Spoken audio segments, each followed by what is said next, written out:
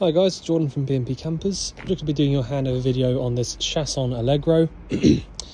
Based on the Fiat Ducato, it is the 3 litre and it is an Allegro 93.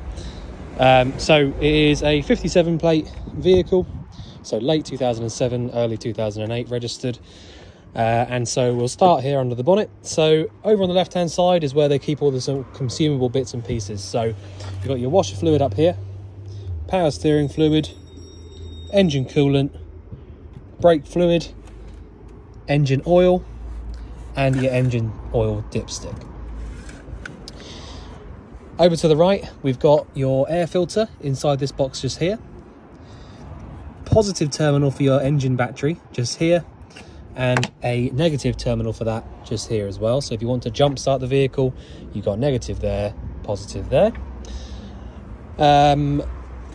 And that's about it for under the bonnet, really. The engine battery itself sits under the floor in the cab just in front of the passenger seat, and so that's why they put those jump starting points under the bonnet, so you don't have to get under here to jump start it.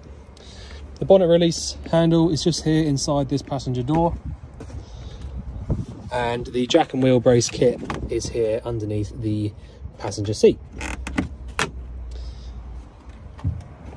So just behind the passenger door here, we've got the diesel filling point here as well. Bodywork on this particular vehicle is absolutely lovely, as you can probably see. So when you want to drain the fresh tank out, there's a bung inside the tank. The tank itself sits underneath the forward facing seats just here in the dinette. So when you want to drain that out, there is a bung inside there. The freshwater filling point is this one just here to the right of that, and then your wastewater drain off point is on the other side, but I'll point that out to you when we get there. Toilet cassette locker. So this is a Thetford toilet cassette. So to take this out, we've got a little yellow tab at the bottom. Lift that up, and then we can take the entire cassette out. The only other thing you need to know really from there is that you drain out the cassette from here and hold down the little yellow button there at the back as you're draining it out. And that's it. Push it all the way back away when you want to put it back in, and that's it, stowed away. So at the back, we've got reversing camera at the top, 2 bike rack, and the tow bar here at the bottom as well. You have got reversing sensors here as well, but fingers crossed the reversing camera should be really helpful. You've got one camera looking straight down that you can see just on this side of the bike rack, so you can actually see right down to the floor, so you can see how far you can go to things, and another one which faces straight out, which gives you a bit more rear view from there as well, so that's really handy. Inside here, as you can see, is access to the underneath of the fixed bed. So you've got the spare wheel just inside here, which is always better than having it up underneath.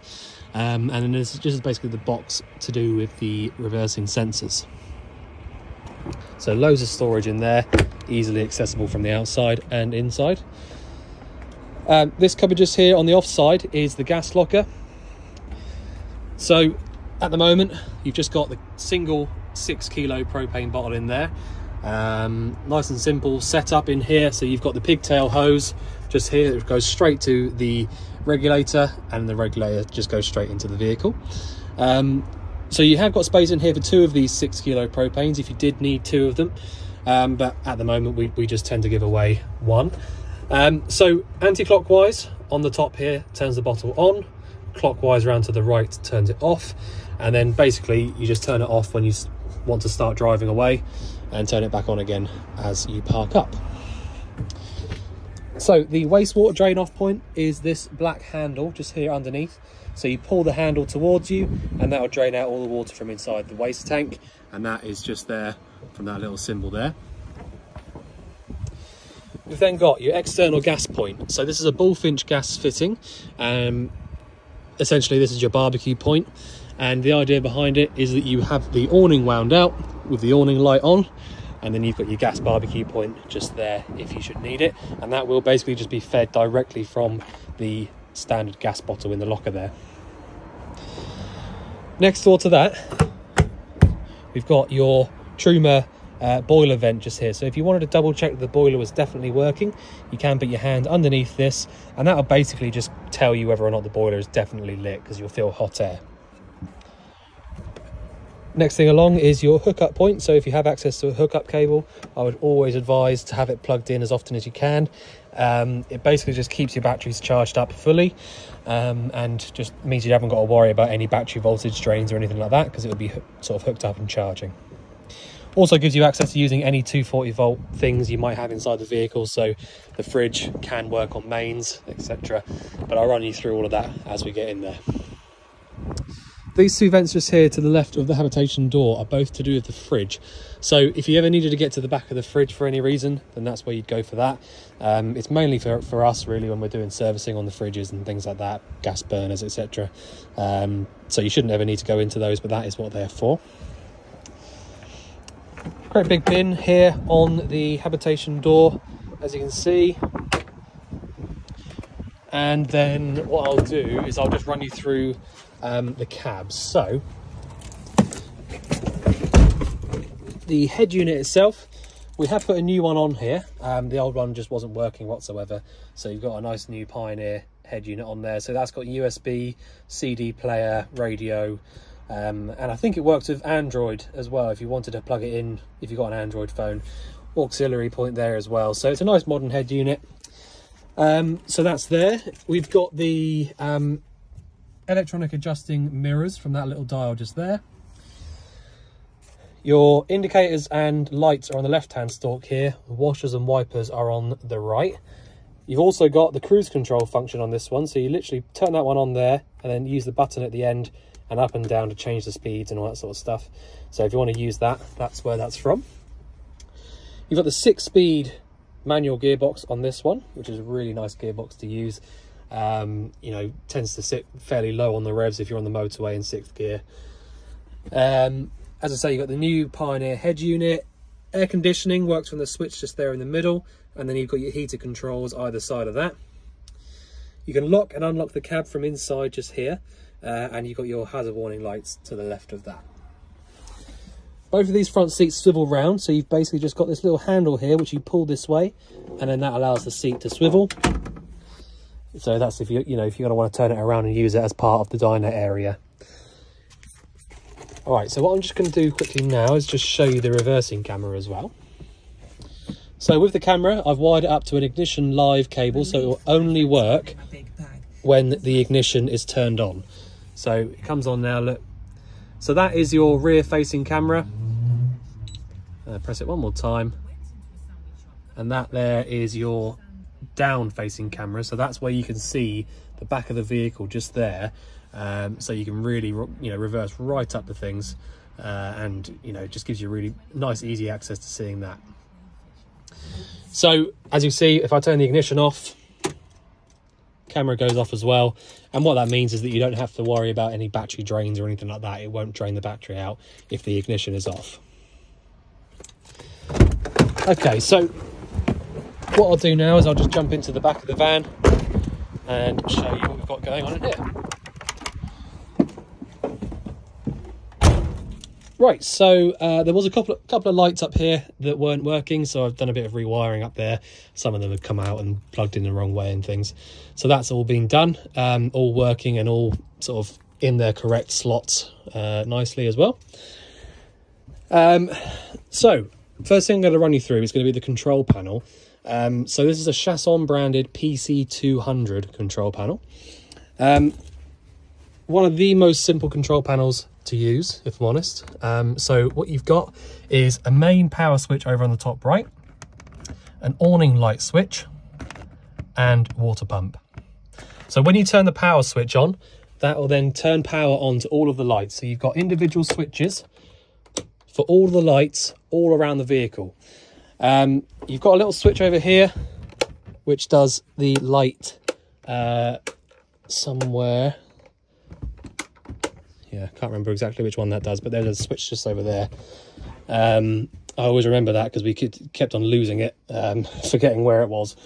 There's also a couple of unusually placed switches inside the little cubby holes up there, which are for these lights as you can see there. So if you need to turn those on, they're inside the little cubbyhole bits.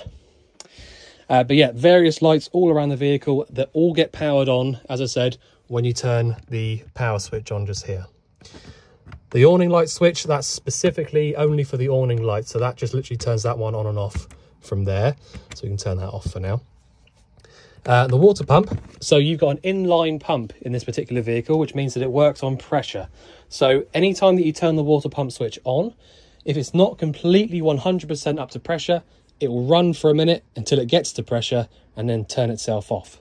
So essentially the idea is behind that is that that's the way that you check that the boiler is full of water before you start using it, and that you've got no air in the system for the vehicle. So for example, let's just say we've just come into the vehicle, we're going to turn the pump on, and then what I would do is come over to the sink just here, draw the water through the cold side. So we've got good pressure there, and then draw it through on the hot side as well. We've got good pressure there as well. So doing that, and then listening, now that I've turned that tap off, listening to make sure that the pump turns itself off, which it just has, tells us for an absolute fact that the boiler's full, first of all, because we had hot water coming through, well, water coming through the hot side of the tap, and that we've got no air in the system. All right, and that's really important, because if you try and light the boiler up to get the water hot, for example, and there's no water inside of it, then it's more than likely going to overheat or give you some sort of problems. So that's the first thing you're going to want to do. That's you know, take you a few seconds just to make sure you got pressure in the tank. So on the left hand side here, we've got your gauges. So we press there, that shows us we've got 8 litres in the freshwater tank. Next one up is your leisure and vehicle battery voltages. So we've got leisure because of the caravan, and then vehicle because of the cab. And then at the one at the top, we've got internal temperature and external temperature. All right, so easy as that. So all of the left-hand side is just your gauges, and on the right-hand side is your power. Now this little light here is flashing at us, telling us that the fresh tank is nearly empty, because we've only got 8 litres in it, but you know, that's all it does. It doesn't make any noise at you, it just flashes like that. So that is the control panel, easy as that. So as you can probably see, we've got the really nice layout here where we can have the seats just here as proper forward-facing seats with seat belts. So if you need to use it as that, you literally just take this little cushion out here and slide the little sliders across, and then that gives you full leg room here for the passenger on the left. If you're using it as like a you know, having people around sort of to sit around this table, as I said, you would probably turn around the front seats, and that gives you a massive great sort of sleeping area or sitting area here as well. So habitation check has all been done. Absolutely everything was fine, apart from a couple of lights, a couple of bits and pieces, nothing major at all. So that has all been done. The sink is very important. Like I was saying about that, drawing the water through hot and cold, that is really important, because if you don't do that, you know, the boiler is the most expensive part in the van, so it is important to just double check that first before you start using it. If you just want to use the heating, you don't have to worry about that so much. You don't have to have water inside the boiler to use the heating, but I'll run you through that when we get to that in a minute. So you've got the extractor and lights under here as well. A couple of sockets that have been fitted aftermarket, but they are wired up properly and to the trip switch, so you know they are proper. We have to test them as part of the habitation check, so that's all good. The 3-burner hob, so you do need an ignition of some sort to light any of these up. So you need like a, you know, a long reach lighter or something like that to light any of these up. But you've basically just got these little switches, push in and round to the left to get the gas to come through. Underneath here we've got your sort of, you know, cutlery drawer. Absolutely tons of storage throughout this whole van. Down here we've got a gas isolator for those 3 burners at the top. So this little thing here, you can undo that if you want to, or you can use it if you want to. I think somebody put it there just at some point to stop any sort of possible moving around whilst driving, for example. But Thankfully you can't really see it when it's away, so that's okay. Right, just make sure I'm not going to miss anything out. So the oven and grill up here, this is a Dometic oven and grill, same make as the fridge. So basically the way that this works is you've got grill push in and round to the right and oven push in and round to the left, and it has its own ignition, so it'll ignite as you do it. So really as easy as that. I don't think it's ever been used, if I'm completely honest. As you can see, it's all in its original wrapping, and it's all, it looks brand new to me. But there you go. I did test all of that as part of the hab check as well. That is all good. The locks on these were both broken, so I have sorted both of those. So they are good now. You see the other one working. What happens a lot of the time on these fridges is you get this little part in here tends to break, or the plastic bits around it will break, but there you go. So they're both good now. They've both been sorted. So this is a electronic ignition and automatic energy selecting fridge. So what I mean by that is, if I just shut these up, sorry. So what I mean by that is that the fridge itself will work on 3 different energies, or you can leave it on its auto function and it will automatically choose one of those 3 energies for you all the time. So the auto function is, as I said, you just literally choose automatic and it should just do it for you. But what I'll do is I'll run you through how to do it manually, mainly because every now and again the auto function will be incorrect. So it is always good to know how to do it manually as well. So we've got the one that we're on at the moment, just here, is your gas. Next one down is if you're hooked up on the mains. And the next one down below that is 12 volts. So that's if your engine's running. So the idea is that gas or 240 volt are the only 2 that will get the fridge cold by itself. So if you chose 12 volt here, first off, it's going to give you a red light because the engine's not running, so it's not working. But it's not powerful enough to get the fridge cold by itself. So you have to pre-cool it before you switch over to 12 volt for whilst you drive. So for example, if you're at home and you had a hookup cable plugged into it, or at a campsite, you had a hookup plugged into it, you would be here on hookup, and this would then light up green because you're hooked up on the mains. If, for example, you're like me right now and I don't have a hookup plugged in, but I do have the gas on, all you have to do is select gas. It'll light up at the back of the fridge, and that's it. That's all you have to do. And that's the electronic ignition part of it. All you have to worry about then is this temperature gauge, and that's it. So gas or 240 volt electric to get it cold, and then switch over to 12 volt, which is your battery one here for whilst you're driving. So you've got something called a split charger or a split relay. And essentially what that means is that all the time that you're driving and the alternator is charging the engine battery, the split relay is taking some of that power and sending it off to the leisure battery as well, allowing the leisure battery to be charged as you drive as well.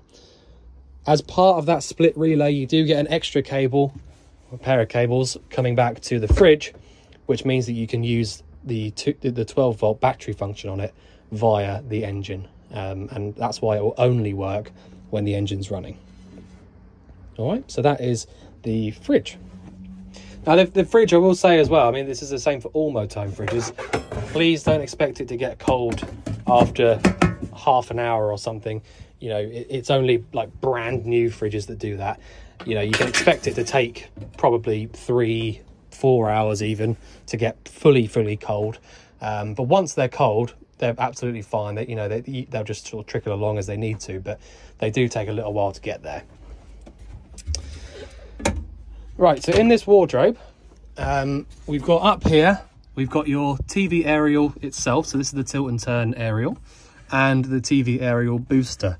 So there's a little light on the front of this booster that has to be on by switching this little switch here. And once that's turned on, that will then be boosting the signal that it's getting from this and sending it over to the TV area. So that's just through here. So the TV itself is all still there. I mean, I must admit, we don't actually cover aftermarket fitments as part of the, as part of the sale. But, you know, it's all there from the previous owner. I'm sure it all works. You know, if you want to get it out and have a go, it's just that we don't do it as part of the hab check. It's not part of a habitation check. So give it a go. You know, if you do get any problems with it, you can just let us know, but fingers crossed it's all good. But anyway, the aerial socket that it's all plugged into back there was the point I was trying to get to, is correlated to this TV aerial booster. So that's where that sort of is wired into. So to use these TV aerials, it does normally tell you on here some information about it. There you go, all that sort of stuff there. But essentially you just undo this little nut at the top here, and then you can push it up and twist it around and move it around as the way you need to. So there's various sort of ways that you can have it, but there you go. So absolutely stacked of storage in this locker just here. Not much else to show you in there, if I'm honest, but just loads of storage. Okay, so underneath the bed, if I just lift this up first. So this just literally lifts up out of the way like that, nice and easily. Now this cupboard down here is very, very important. So this has got, so there's a little cover here underneath the bed, basically. Now, in here, what you've got is the boiler itself, which is this big black unit here. You've then got, over towards the back, sorry, this thing's just falling on my arm all the time. So this part in the middle just here is your solar controller. So that is basically the thing that takes the solar power's power that it's sending down and splits it off between engine and leisure batteries. So that is just sort of doing its thing all the time. You haven't got to press any buttons on that. You just leave it as it is. But that's it. You've then got to the left of that, your 240 volt charger. So when you're hooked up on the mains, that is the charger that charges up the batteries. So that is there. You've then got 240 volt trip switches inside this one, and your 12 volt fuses inside the other. You've also got in this cupboard a few more gas isolators. So the top one is the oven and grill, middle one is the fridge, and the bottom one is this boiler. So the most important thing to show you in this locker here is this little red pulley thing at the bottom. Now what that is the boiler drain off point. So if you are sort of coming up to winter time, I mean this time of year, it's coming up to summer now, so you're not going to have to worry about this at all. But when it starts getting down to sort of 5 degrees, 4 degrees, that sort of like wintry weather, and you're not going to be using the vehicle, you have to make sure that you drain the water out of all the appliances. So when I say appliances, I just mean drain the boiler out and drain your fresh tank out. That's about it, really. It's about all you can do. So by pushing that little red button down, it's up at the moment, but if I pushed it down now, all of the water inside the boiler would drain out straight onto the floor underneath that. All right, so that's how you drain the actual boiler out. So as I say, you only have to do that when you're getting up to winter and you want to winterize the vehicle. So by lifting it back up again and it's staying up, all the water will then stay inside the boiler, and you can just fill it back up again by pulling the tap. But that is where the boiler drain off point is. Now the other thing I will say about that is that because it's one of those newer ones, the red topped ones, it will drop out automatically for you. If it gets down to a certain temperature, it will drop out automatically. Now that's all well and good until you want to use it, but you can't because it won't stay up. And it won't stay up because it thinks it's too cold. So what you have to do in that instance, if you want to use the vehicle over winter and you can't get that thing to stay up, all you have to do is come to the controller, which I'll run you through in a minute, turn it on heating only for 10-15 minutes or so, and then lift it up. So what it does is it tricks the boiler into thinking that it's warmer than it is, and then it'll allow you to lift the pulley up. But there you go. Nice and easy. Right, so the actual boiler controls just here. So it's a Trumatic C is the name of the boiler. So it's gas only, it doesn't work on mains, it's literally just gas only. So as long as you've got some gas in the bottle there and it's switched on, you should then be able to use it. So easy as this. If you want to heat the water up, but you don't want any heating, you go up 1 or up to, and that's either 40 or 60 degrees of hot water. If it's the other way around, you don't want any hot water, but you do want heating, you go down 1, and that's your heating only function. And if you want both at the same time, heating and hot water, you go all the way down to the bottom. So if you've got the heating on, so you've either got it 1 down or 2 down, you'll get hot air pumping out through any of these little circular grey vents around the vehicle, which there will be quite a few of. And if you've got the hot water on, it will take about half an hour or so to start warming up. But that is it. That is honestly super easy. These controllers tend to be very reliable for us. I don't tend to get any issues really with those. But yeah. So, as I said, hot water is up, heating is 1 down, both at the same time is 2 down. The gauge in the middle is basically just for the heating only, to be fair. It's only if you're in a real hurry for some heating, turn it way up and then it will just get going. But it's just a temperature thing really. So there you go. Back to the middle turns it off. And that's it.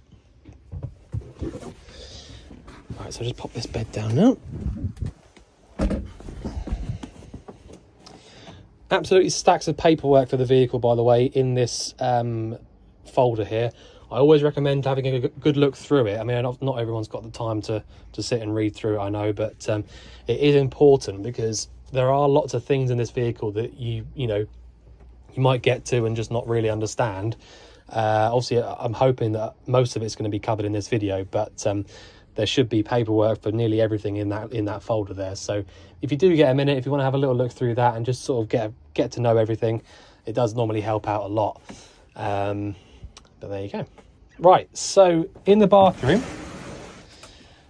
so you've got the rear shower here. So the shower goes up at the very rear of the van. So that means that you don't get everything soaking wet every time you want to have a shower, because you've got this screen that comes across. That is literally just hot and cold left and right from there. Nice and easy. You've also got the skylight which winds open up there as well, so you don't get it doesn't get too humid in there. The toilet is normally the only bit that I actually run through, to be honest, because it's everything else is pretty self-explanatory. It's just hot and cold taps really. But with the toilets, all you need to know really is you've got a blue button over here on the right. Press that and that pumps around the water for the flush fluid. When you want to drain it out into the cassette, you've got a little grey handle over here, so you pull that towards us. That's now drained into the cassette, and then push it back. That's all gone away. So it really is as easy as that. Bathroom, you've got a switch just down here for the lights. And there you go.